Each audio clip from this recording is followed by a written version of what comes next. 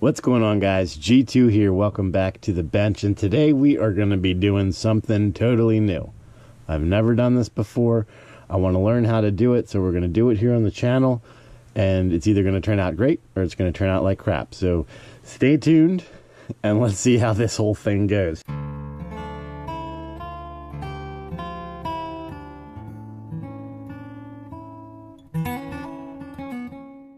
You guys, I think you know by now, I'm like, I gotta be busy. I gotta be doing something, and I'm always trying to learn something new. So one of the things that caught my eye were Kydex holsters in particular.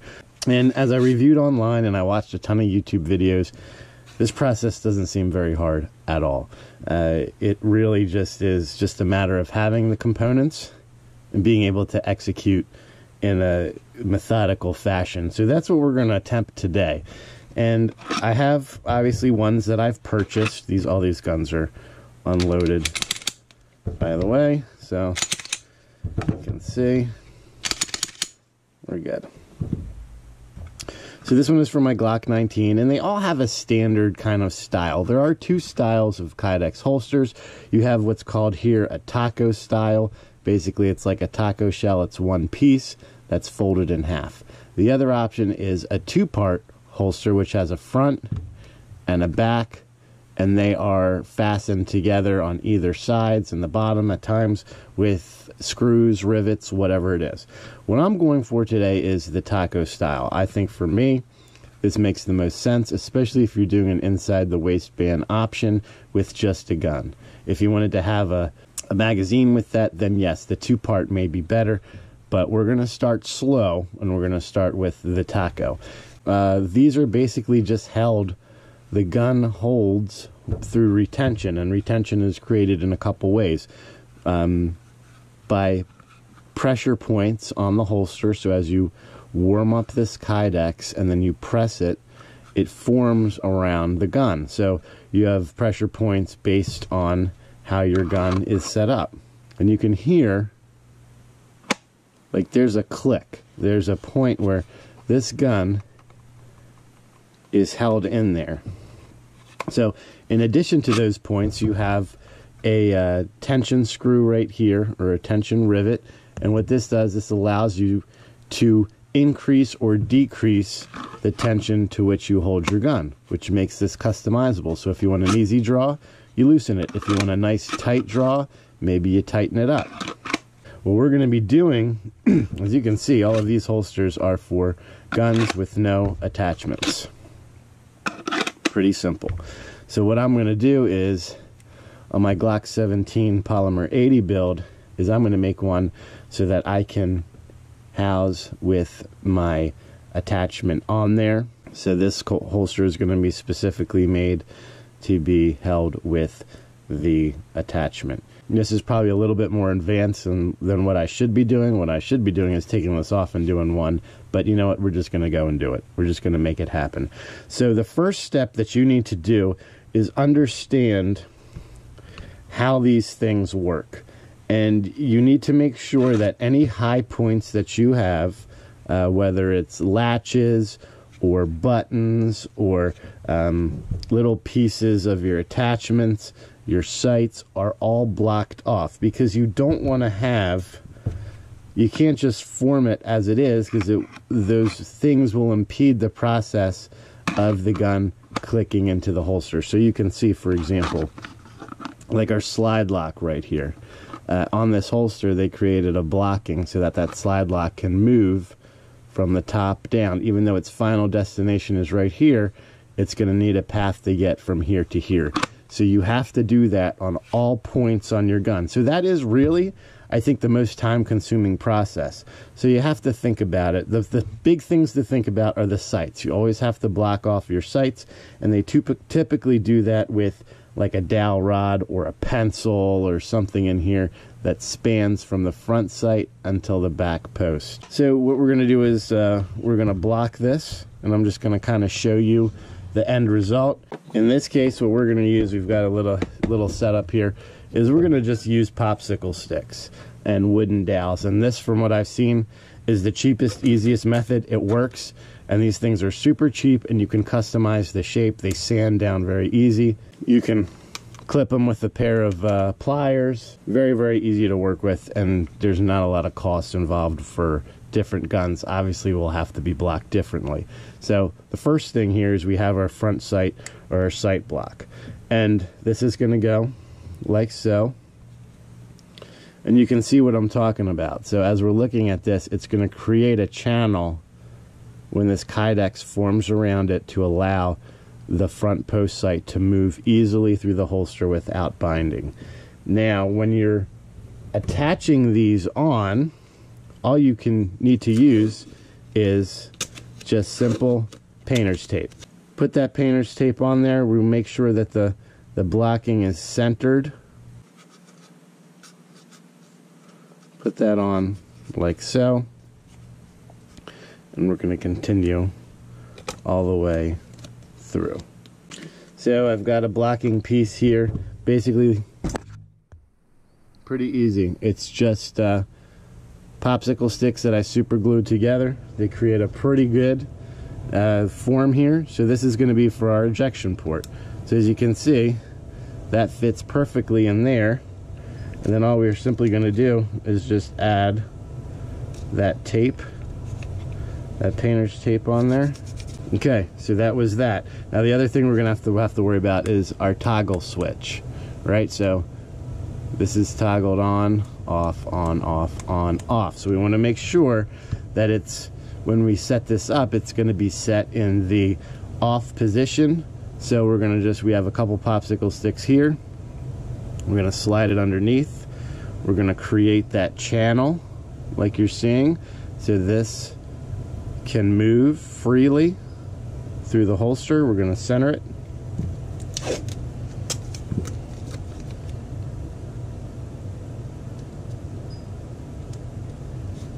From what I've seen, you don't have to worry too much about these tape lines. They're not going to pick up, the Kydex won't pick up that definition. Okay, so the final piece that we're going to need to block here is going to be for our clip. Now, you got to think about when you're putting this in, if we're doing inside the waistband, right-handed draw, the gun is going to go into like this, which means it's going to clip on the outside here. So that block is going to have to go. You can kind of see it. That blocking starts, if we had to guess, right around here. So right behind our ejection port. Mark this like so. And then we're going to be able to put our piece like this. So we're going to block it off. So now we've got this whole thing taped off, blocked where I think it should be fine, where it's going to work. So now our next step is we need to determine how much Kydex we're going to use. Now we're not going to go all the way to the end here of the gun, so we don't need to put it like that, you know. We know we're going to cut it off, so let's trim it off right here. We want to leave a little bit of room here on the end to work, so we're going to mark there. And if we were to roll this over, we've got ample room this way and that way. You want to make sure that you leave room on this side because that's where your rivets are going to go. So in theory, what we could do is as we roll this over, you can see we'll have a little bit extra, but I think what we're going to do is we're going to leave that extra just so we have more grinding, because I'm not quite sure how it's going to work out, and I want to make sure we have enough. So this is going to be our score line. Okay, so we're just going to score that with a razor blade, nothing fancy. Do a couple scores and then give it a crack, just like you're doing drywall. Scores here, and we're just going to crack it. And that's it. And you can see we have an extra piece here, which, I mean, I wouldn't throw this away. You can use it if you want to do whatever. You want to do a little lighter holster or whatever. These are good pieces. You can use them for a bunch of things. Even maybe a smaller gun. You'd be able to do a small taco. All right, so now that we've got this done, we're pretty much ready to heat this up. So what we have here, simple toaster oven. It's all you're going to need to heat this up. It's got to heat up and get to a temperature between 320, 315, 320 to 350. Anything over 350 has a potential of burning, and that's going to be a mess. So we want to be right in the 320 range to ensure that we have an accurate reading. We're going to use an infrared thermometer to measure this or scan the temperature of our Kydex to ensure that we're getting close to that threshold. Then once that's done, we're going to get it and we're going to move it over to our Kydex press. Now this was one of the things that I did have to take an investment in. This was about 90 bucks. I got it from knifekits.com. It's all steel. There's people who are making them out there and they're using, you know, 2x10 and 2x12 along with this thermal press foam.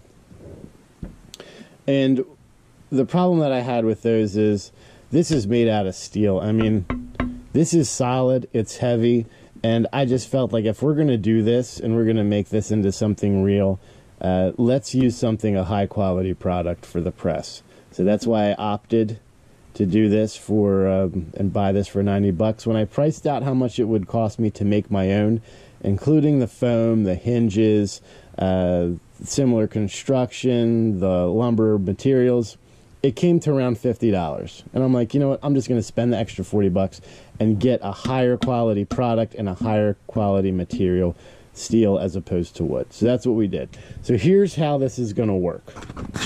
We're going to place our Kydex into our toaster oven. Now the Kydex has two sides. It has this kind of matte or textured side, and then it has this shiny side. You want to put it shiny side down because that's going to be the inside of our holster, and we don't, when we press hold this or when it's laying on here heating up, there's a possibility it could get impressions from the grate, so we want to make sure that's on the inside where we can't see it. So we're going to put this in, we're going to heat it up to 350 degrees. We're going to stay here and make sure that we don't burn it. Now once that's done, we're going to take this out. We're going to lay our gun in here, right? We're going to fold it over. It's going to be very malleable, but you got to work quick. I'm going to fold it over. We're going to place it in our press. We're going to press it down, and we're just going to let that sucker cool for 10 minutes. And hopefully, fingers crossed, when we pull it out, we have a nice impression. That's the theory, so let's start. Okay, so we're ready to go. The other thing that we added is we're going to add a spacer here. What that spacer is going to do is going to add us a little bit of wiggle room here so that we can, when we add our tension screw, it's not totally flush. So that's what we got here. Very simple. It's just to give us a little bit of room so we can bend that and give it some more tension if we need to. So we're going to put in our Kydex, shiny side down. Now we want to continually monitor the temperature here by opening up the door and scanning our Kydex to ensure that we're in that 315 to 320, 330 threshold. The Kydex will be warm when we take it out, so we want to make sure that we have some kind of gloves. I'm going to use leather gloves here. We're pretty close already. That did not take long at all. So let's get ready to roll. That didn't take any time at all. So we're going to place it down. We're going to center this. We're going to place our piece on. Center this quickly, like so. We're going to stretch this kind of tight. Place this in our press. Get our top piece on. Making sure that we're holding everything tight, and we're just gonna press down and lock this in place. All right, so this has fully cooled for 10 minutes. We actually gave it a little longer, so it's cooled for about 15 minutes. And let's see what we got. I'm honestly a little nervous. Not quite sure what we're gonna be seeing here, but I guess we'll find out. Let's press this down. And we'll release it, and here we go.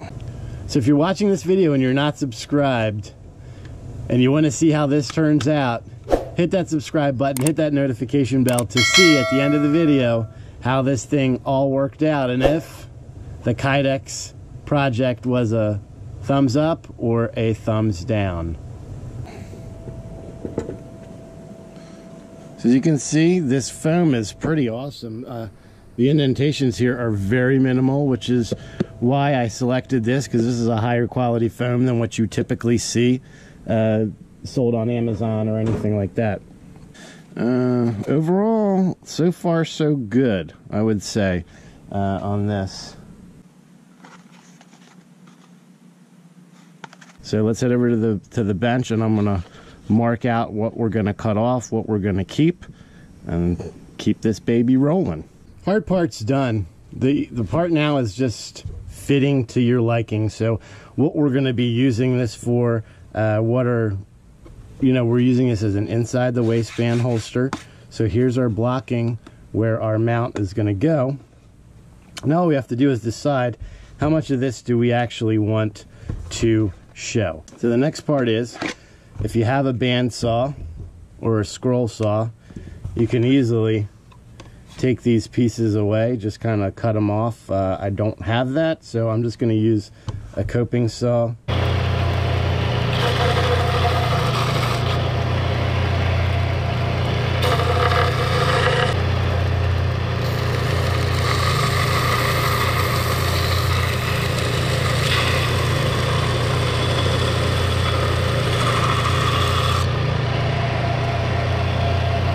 Our next step, which is going to be, where do we want to have our holes? Now for this is pretty easy. We know that our clip's going to go right here, so all we've got to do is just mark our holes for our clip. No problem with that. What we're also going to do is we're going to make this hole adjustable, so we can adjust the cant of that. So we're going to essentially drill out that much of a hole for this, so we can move it as we need. And then the other thing we're going to have to look at is, where do we want our tension point to be? So from what I'm feeling,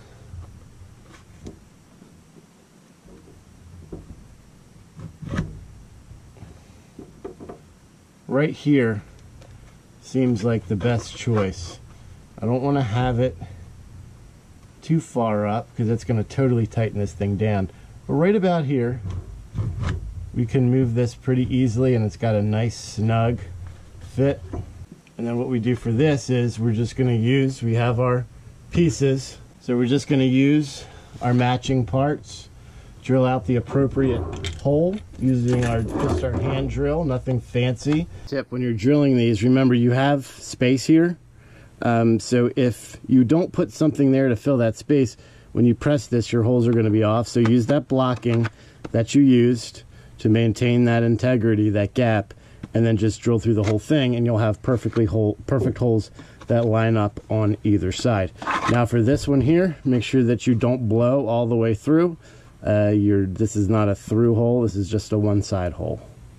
Okay, so now that we've got our clip in and we have our tension screw in, I had to use 2 washers instead of 1. So we've maintained that gap pretty well.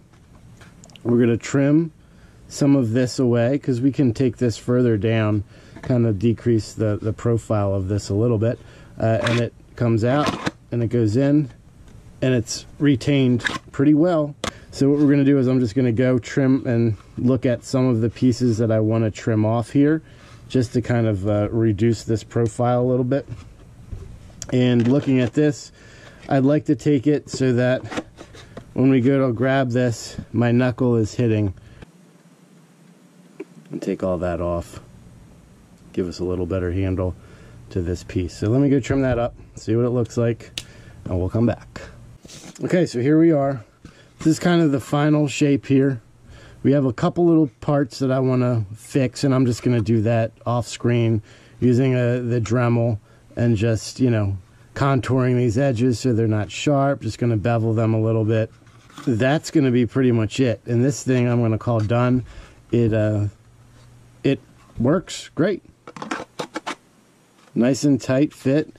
Comes out no problem. Has that positive click when it gets to this retention point, and it's a nice smooth draw out. Things I will do for next time that I may have muffed up on here. This sweat shield is not long enough.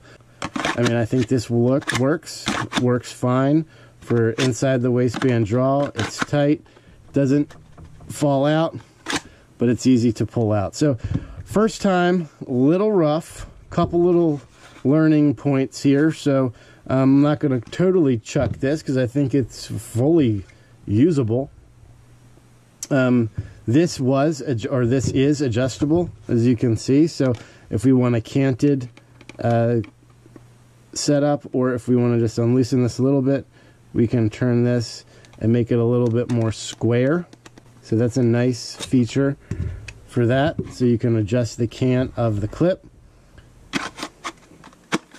And other than that, I'm going to chalk this baby as done.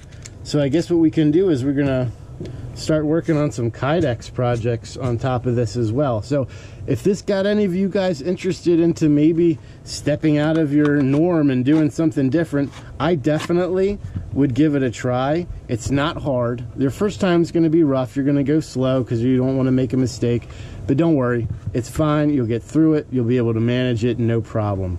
So until next time, make sure that you're practicing safe weapons handling at all times and treating every weapon as if it was loaded. God bless America. G2 out.